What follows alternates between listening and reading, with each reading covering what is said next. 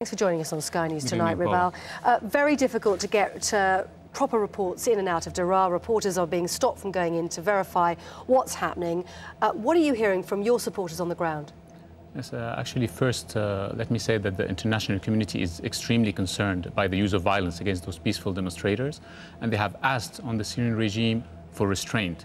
We've covered that. The Foreign Office has said that. You're absolutely right. But what are your people in Daraa saying about what's happening there right now? I mean, everybody is shocked in Syria that why is the regime using violence against those demonstrators who are, who have been demonstrating peacefully. They have not used, any weapons. They have not, used any violence against the regime. So that's their legitimate right. And the regime has to respect the legitimate right of association and of expression.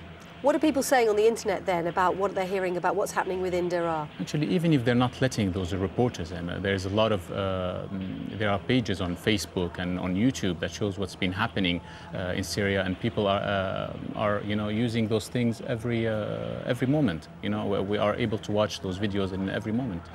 And what do you see? We see those a lot of peaceful demonstrators getting attacked by the regime's forces, which is completely unacceptable. And the regime yesterday has promised reforms. Well, people are tired of promises. They have been promising reforms for the last 11 years. People want those reforms to be implemented swiftly and seriously. They cannot wait anymore. I mean, the regime 10 years ago, when it came to power, it took them less than an hour to change the constitution. How come do they, it's going to take them discussions and studies to lift the state of emergency, for example, or to allow to move towards democratic reforms?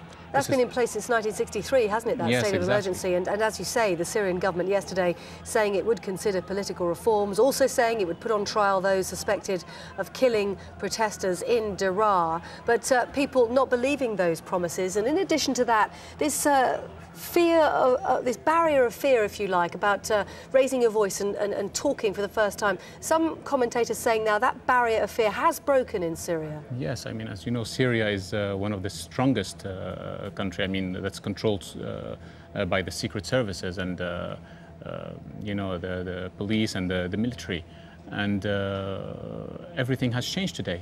People were able to watch what happened around them in the region, and people have the courage today. They were very courageous. They went out peacefully and started chanting slogans against corruption, demanding for their freedom of expression and of associations, and for all their freedoms. And those demands should be met, and they should not be met with violence. So the people in Syria definitely, you would say then, emboldened by the actions of those in Egypt. We've seen Libya, haven't we? We've also seen protests in Yemen.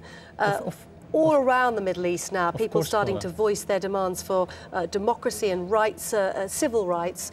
You think the people of Syria have seen that and have reacted to it? Of course, Paula, we saw this happening, and I've been calling for many years now on the regime to move towards a peaceful transitional change, and they have not listened.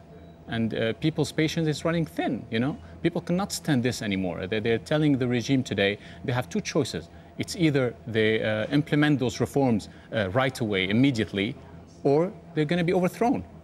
Ribal Al-assad, thank you very much for coming and talking to us at Sky. Thank you. Thank you very much.